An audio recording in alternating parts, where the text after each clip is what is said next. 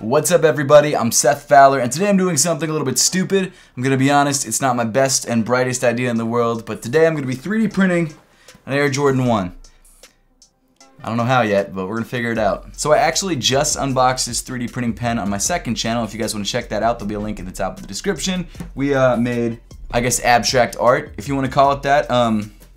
So after trying to create a small Air Jordan 1, I figured why not, go big on the main channel and try something that's absolutely doomed. Like, this is not gonna work out at all, but hey, you know what?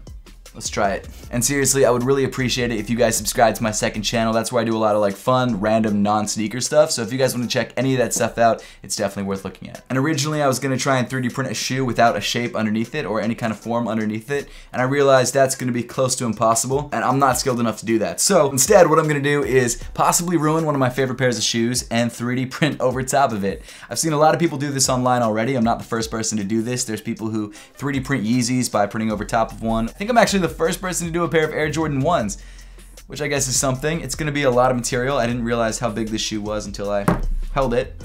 So I'm regretting that now. Also, right when I was ready to use the pen, it goes into red mode, which means it's not hot enough to use yet, which is kind of BS because I was just using it a second ago, so that's great. Well, I guess this is a perfect opportunity to explain to you what 3D printing is if you don't already know what it is. Basically, the way a 3D printer works is it takes thin pieces of plastic, which we've got right here in the back of the pen, and heats them up to a point where they start melting, and then what it does is it acts kind of like a printer and starts printing out an image on a flat surface, but instead of just printing that image once, it actually starts layering it to create a 3D image. And usually the way this works is that the extruder, which is the part that actually extrudes the material at the tip of this pen, is held in place by some motors, and a computer tells the motors where to go, so you get a very precise image. But in the case of this pen, I'm the motor, and I'm the one that controls where it goes, so it's not going to be very precise, and it's going to be much more difficult than just watching a computer print something out. So this is going to be a process, and it might take a couple hours, but I'm going to speed it up for you guys. Okay, so now it's finally heated back up.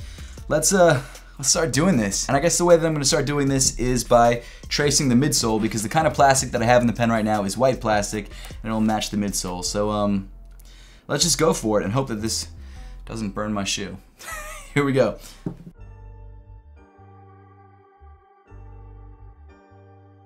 This is so much harder than I thought it would be. So at this point, all I've really done is sort of traced the lateral side of the shoe, or the top part of the midsole on the lateral side of the shoe, and it didn't go very well. So, this is gonna be just a chore, isn't it? Let's keep going.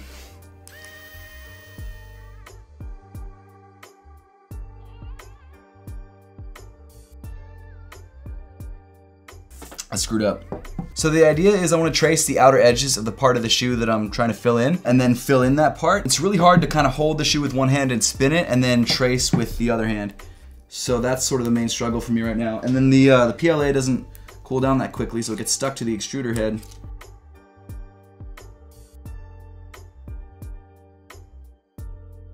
So messy. Ugh. Dang. Well, there's sort of a close-up. I guess let's keep going. I'm gonna try and fill in between the lines now, see what happens. It's all starting to get bunched up and pull all the pieces off, which is kind of annoying. So if you're wondering, here's progress so far. I would say that progress is going poor. If I had to give you an exact rating. I need to refill this pen again. This is my last thing of white, or no, I've got a couple more things of white PLA, which is the plastic that we use in the pen. There's PLA and ABS. I forget what the characteristics of each one is, but I think I prefer PLA, but I don't remember why. I actually used to 3D print a lot when I was working professionally as an industrial designer, but back then I would do all the 3D in CAD and then have a computer do it, which was a lot easier than what I'm doing right now. So, this is just a mess. Honestly, in my head, I thought this would be a lot easier, and I should have known from doing that other video that this is like a pretty difficult thing to do. But I saw everyone else's video and they were so good at it. They must have practiced. I didn't really practice. I probably should have.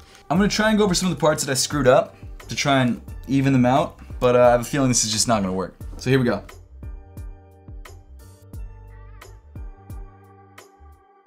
So what I'm gonna do is try and, I guess, peel it off and see if I can, and if I didn't ruin my shoe, so let's try that. Oh man, I think we have something here. I think we did it. Oh, I think we did it, guys. It's definitely, oh shit. It didn't ruin the shoe, which is good, but it's definitely crumpled. I think we 3D printed a midsole.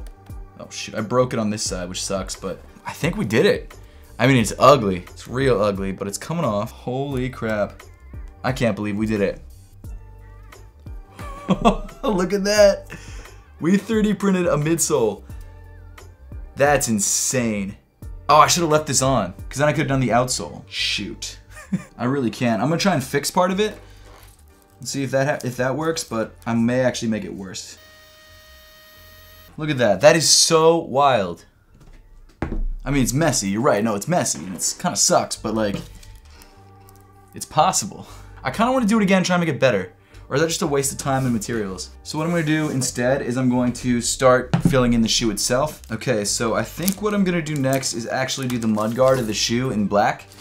Right here. And now I don't have enough black to actually do all the black panels on the shoe, which is kind of unfortunate. I don't have enough of any color to kind of do any normal Jordan colorway. So I think what I'm going to have to do is try and do the parts of the shoe. Maybe I could do one side of the shoe in black and then the other side in a different color. Now because I switched out the color of the plastic, I actually have to rerun the pen and kind of let the white that's still in there kind of work its way out.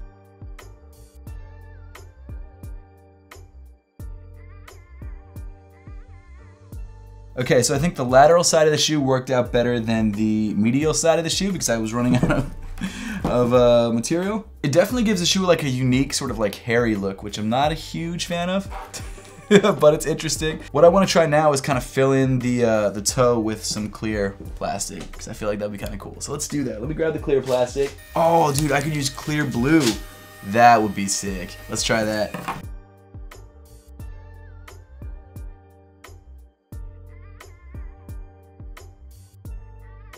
Oh, I'm running out of material. I didn't even notice. Okay, so let me let this cool for a second, and then I'll go back over it again. Then I kind of want to pull it off and see what it looks like. So here's what I have so far. It's interesting, to say the least. Now let me pull it off. I want to see how it looks. I want to see if it ruined the leather, and I want to see if it actually will come off. So this is definitely the side that I did the best on. Because of that, it's really hard to peel off. Oh, shoot, I broke it a little bit. Not terrible, but a little bit. Dang. I did kind of pull off some of the paint on the shoe, but it's not the worst. Here's what we have so far for the toe box.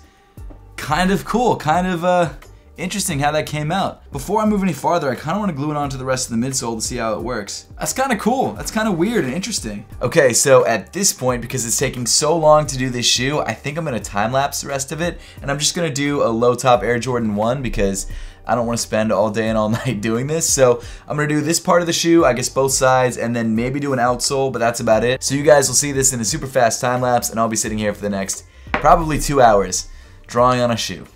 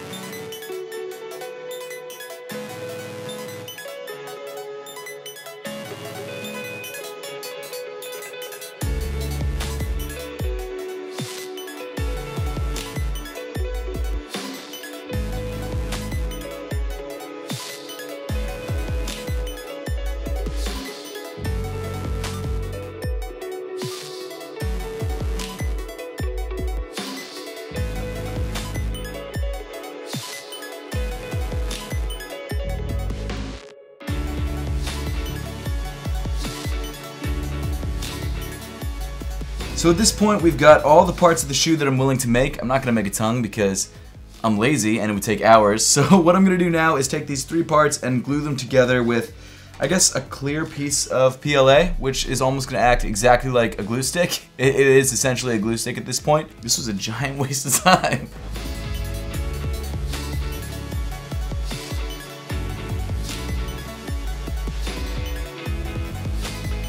Alright, so it looks like we've got the toe box glued to the midsole. Now let's try and glue the rest of the upper. This is a mistake. I should have done this very differently.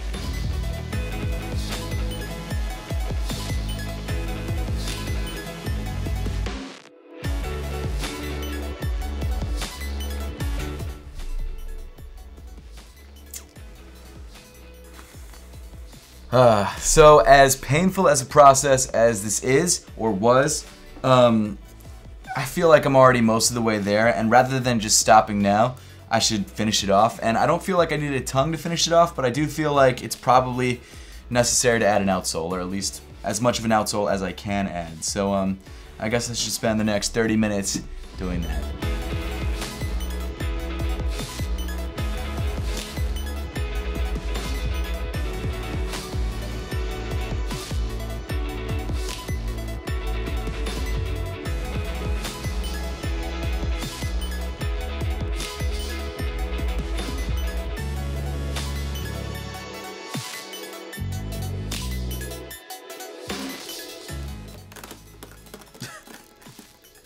Oh man, this is trash. This is garbage. So I definitely spent more time on the bottom half of the shoe than the top half, but that's okay.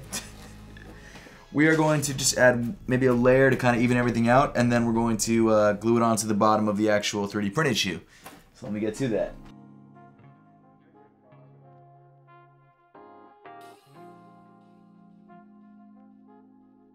Okay, so here is the outsole. Kind of sucks.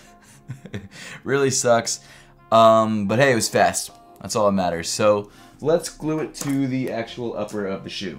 Okay, so at this point we've got all the pieces that I'm kind of willing to make. I would make a tongue, but I just don't feel like it because this took hours to do and it doesn't look great. So we're sticking with this. So the next thing I'm going to do is actually glue the outsole to the midsole, and the nice thing about that is that it will give this shoe a little bit more rigidity. It's not going to be as flimsy as it is right now, because right now it's very flimsy even though you've got a ton of different pieces kind of all meshed together. So let me knock this out and then we'll take a final look.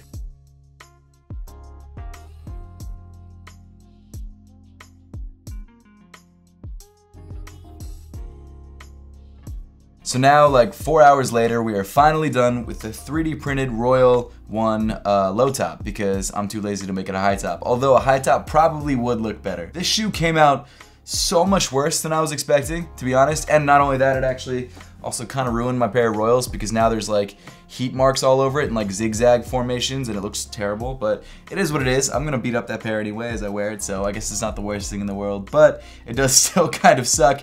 And what came out of it? A weird 3D printed shoe that just never needed to be made. So, hey, you know what? At least we know it can be done. I don't know why you'd ever want to do this. Making a 3D printed Air Jordan 1 Royal is just completely unnecessary. It's not like you can wear it, and I wouldn't wear this. Even though I said earlier that I wanted to try this on, it's gonna break as soon as I try it on, and I spent so much time making it, I'm not willing to risk it. I mean, it's cool. At the end of the day, it does look like an interesting abstract art piece, but I would never do this again. I would never put myself through this again. It really felt like I was using a glue stick to create this and not a 3D printer. If you want to try this for yourself, great. I left a link to the 3D printer pen in the top of the description. If you don't want to try this for yourself, you're making a smart choice. This isn't worth it. But now I would love to know your thoughts on this 3D printed sneaker and whether you'd ever consider doing this for yourself. Don't. It's not worth it. Also, let me know in the comment section down below if you have any other ideas for videos that you would like to see me do, whether it's design related or sneaker related. I'd love to hear all your ideas. And as always, thank you so much for watching. Make sure to subscribe if you haven't yet, and I'll see you all in the next one.